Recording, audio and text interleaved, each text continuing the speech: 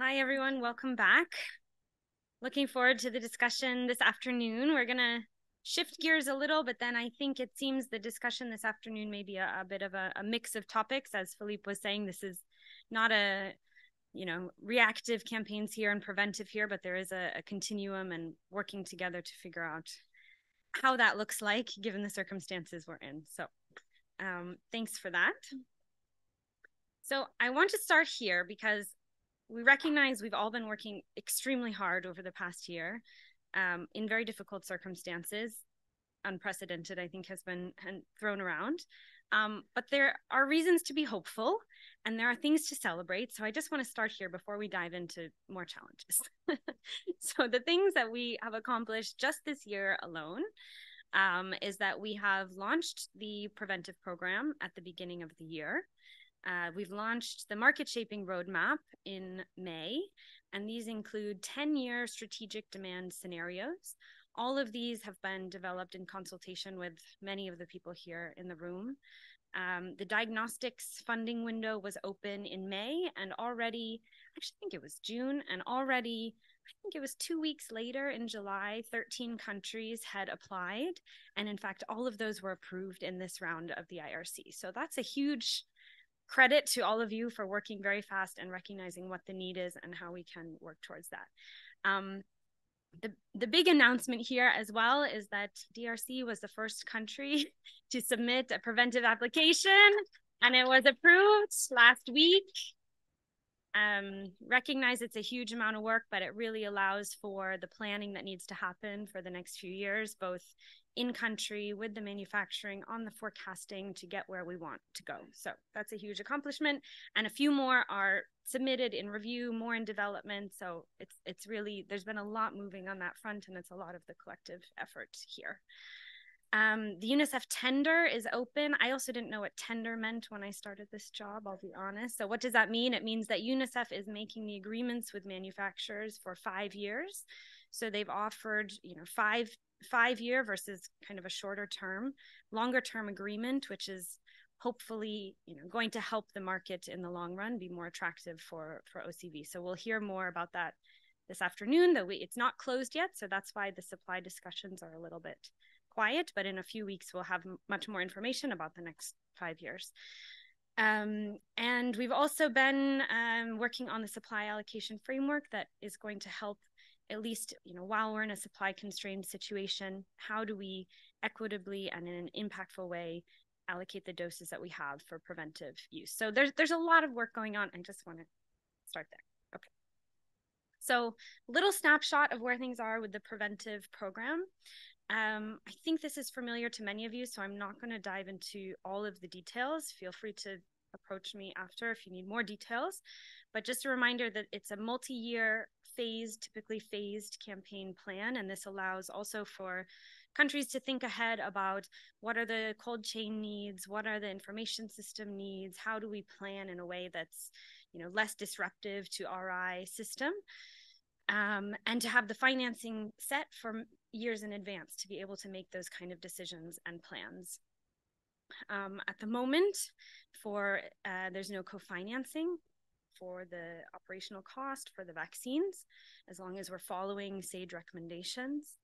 And yeah, there's a few recommendations here. We'll get into those. So we have 3 countries for preventive vaccination approved through the previous mechanism through GTFCC.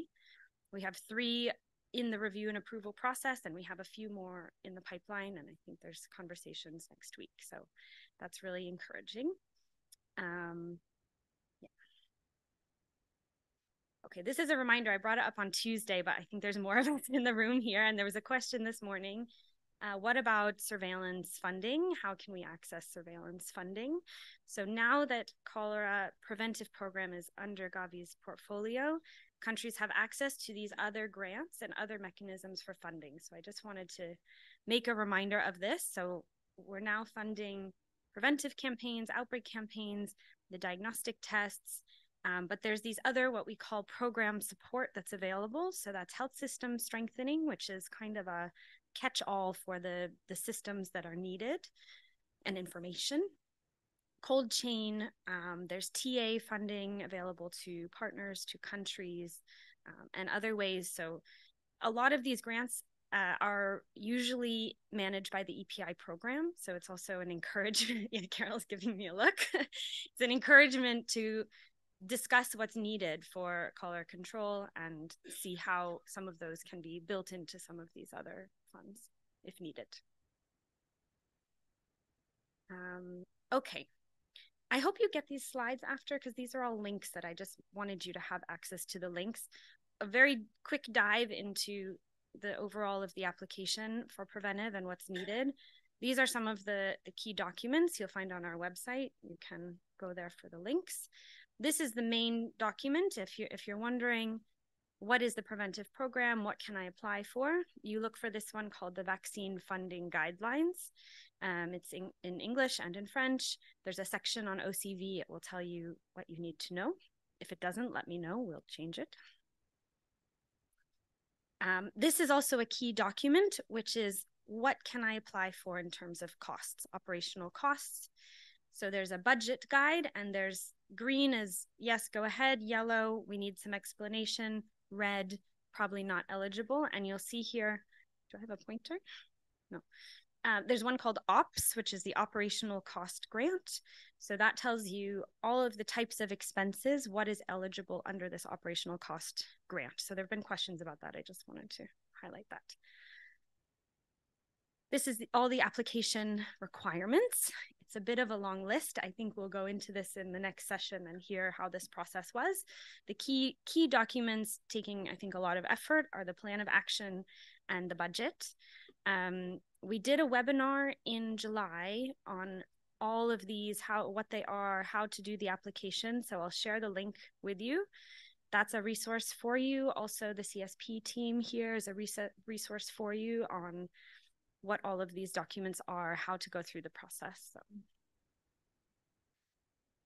I wanted to add a little light to how these applications are reviewed so that it, we know what we're aiming for, what are the reviewers looking for. The IRC in general is looking at 5 overarching themes, and this is an independent group, so it does not include any alliance members, being WHO, UNICEF, Gavi. It's people outside of that group who can be on this pool of reviewers. So they're looking for the public health benefit. They're looking for system strengthening, sustainability. How does this program fit into the broader health system goals? The justification of the decisions, for example, the rationale for selecting certain areas to vaccinate, which vaccination strategy, how many teams, and then the soundness of the approach, country readiness, feasibility, I think is going to be a big one, given these are larger cholera vaccination campaigns than we've done before. So, are there enough refrigerators even at the central level to receive this number of vaccines, things like that. And then likelihood of achieving the results that are, the objectives set in the plan. Will the plans meet those objectives and contribute to Gavi's overall mission? So on the dates, these are this year's dates. There will be, I think, 4 windows next year, 4 opportunities to submit. We are working on getting those dates to you, as well as talking among GTFCC to make the review process a bit smoother. So please hold on for a little bit, and we'll get you a clearer dates and review process and plan ahead for that, both for I'm looking at the country teams, but also our reviewers who are in the room who are going to help the country teams to prepare these applications, to do some kind of technical review and make sure that they're following GTFCC guidance. We will be discussing a little bit more kind of how to improve that process based on the last few applications that we did. And your feedback, both from reviewers' side and country side, I think we can discuss in the next section. Okay, so these are going to be my tips of how to make a strong plan of action and what the IRC has been looking for. In this past review, we got a bit of a glimpse as to what they're going to be looking for. Feasibility to implement is really the major one. Another is clear program governance and management. how is this program managed between the different departments, divisions in the ministry, the different partners providing TA, to make sure that that plan is clear and agreed upon. That there's a clear prioritization of PAMIs. Luckily, we have a tool for that, but there may be some need to explain kind of final decisions around that. Thinking about plans for integration. So these campaigns are in the harder to reach parts of the country in general. So are there other services that are needed, other vaccines? Are there, is there, I don't know, malnutrition screening? Are there other bed net distribution? Who knows? There could be a number of ways to make these campaigns more efficient, more effective, not just for cholera, but for health workers' time and delivering health services. So think about what's feasible and what makes sense in your context. Preventive vaccination, we know, is different from reactive in terms of demand and interest in the vaccine. So really thinking about that, thinking about what are the community engagement strategies, what are gender barriers that may exist, how do we need to think about this a little differently, and making sure that those plans are there and budgeted as needed. Clear target population, clear vaccination strategy, how many teams, where are they going, and making sure the budget is aligned with those plans. Okay, this is my shout out from Tuesday to think big, and these are long-term plans. These are large investments. If you want to see also changes in the system of how, you're implementing many campaigns one after the other, there are longer term investments needed to make that process smoother. What are those? How can we use the fact that we have 3 or 5 years of funding to build stronger systems through this process?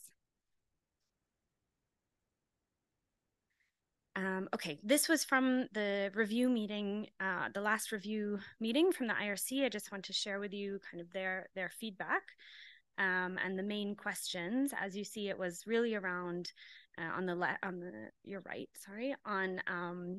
justification of where to vaccinate, the timing of the rounds. Is that feasible? Does that make sense from an epidemiological point of view?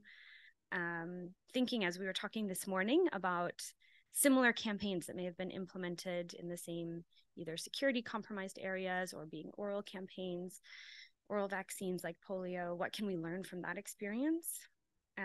How do we make sure that these campaigns are disrupting other services as minimally as possible? I think that was a very important question.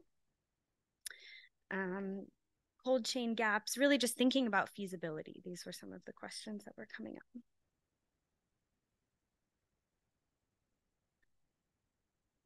Okay, quickly moving on just to diagnostics, I wanted to share a little bit with you. I think you've seen this before at the last meeting, but so Gavi approved funding for cholera RDTs in December of last year.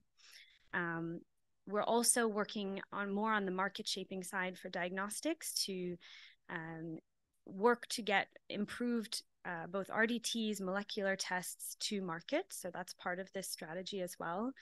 We're also funding quite a few studies on using the RDTs. How do we use them most effectively? So there's a few pilot studies going on. There's also going to be learning studies happening as these roll out in some of the countries that were approved. So this is really a process for us as a group to see how this goes in terms of rolling out expanded use of RDTs, how that affects the surveillance information that's available. What do we need to be considering? What do we need to revise? What do countries need to support expanding surveillance? So all those questions are there, and the feedback will come through some of these studies, but also I think through this group, it's very, very welcomed. One of the main goals of having this expanded surveillance is, and this is why it's funded by Gavi, if you're wondering, is really to target how we use vaccines. So making sure that the vaccines we do have, we're using in the areas that need them most, both reactively, preventively in general. Okay, if you have, I think everyone in the room has maybe applied for this already, so I'm going to skip over this. If you have questions, let me know.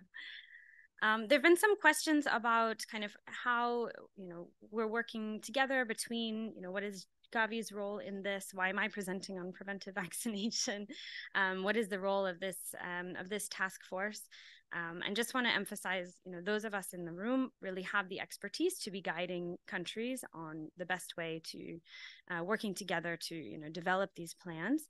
So GTFCC remains, the primary technical advisor, will be supporting kind of review in a back and forth kind of way as needed. And supporting the development of the plans. And Gavi is more on the kind of review and approval side, and then monitoring and supporting the implementation more on the grant management side. So GTFCC and will remain the technical guide for this work. Okay, that's it. Just want to thank you all, and really happy to continue the discussion this afternoon. Thanks.